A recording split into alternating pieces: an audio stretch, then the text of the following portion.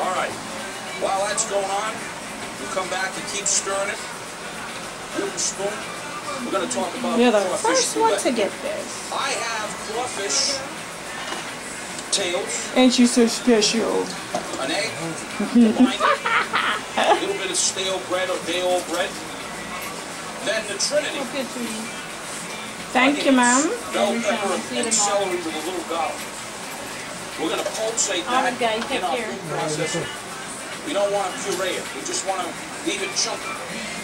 Then we're going to roll these little balls, these little bullets. Add a little parsley, green onions, roll them in some seasoned breadcrumbs.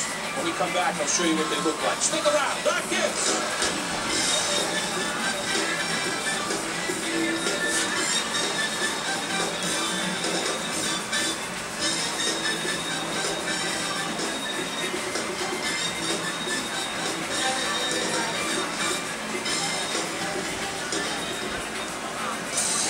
Always looking to spark the next food movement.